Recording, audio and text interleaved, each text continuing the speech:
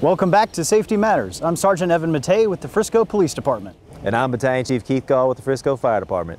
This month we take a look behind the PulsePoint application. Plus, July is Vehicle Theft Prevention Month. We'll take a look at ways to keep your vehicle safe. So stick around and find out why safety matters.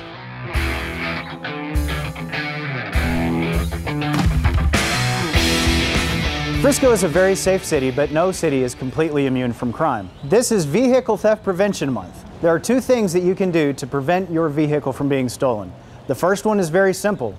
Lock your car. Oftentimes, thieves are just looking for a crime of opportunity, and if your vehicle is left unlocked, it makes it a prime target for thieves. And second, make sure you do not leave your keys inside your vehicle.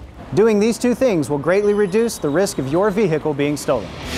And now let's hear from our 2020 Officer of the Year, Battalion Chief of EMS, Jake Owen, on the importance of PulsePoint.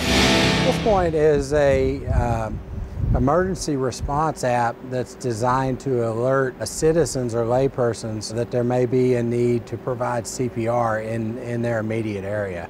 It integrates with our 911 dispatching system so that when our dispatchers are made aware of an emergency that may require CPR, at the same time emergency responders are being dispatched, an alert is pushed out to all PulsePoint subscribers within a quarter mile of the reported area. Provides them with information to locate the patient and hopefully begin administering life-saving CPR. It's important to note that subscribers will only be notified of emergencies when they occur in a public place. We felt the need to implement it as another measure to provide increased survivability from sudden cardiac arrest in our community. We're really hopeful that a lot of our citizens will learn CPR, will download the PulsePoint app, and respond when needed to hopefully save somebody's life.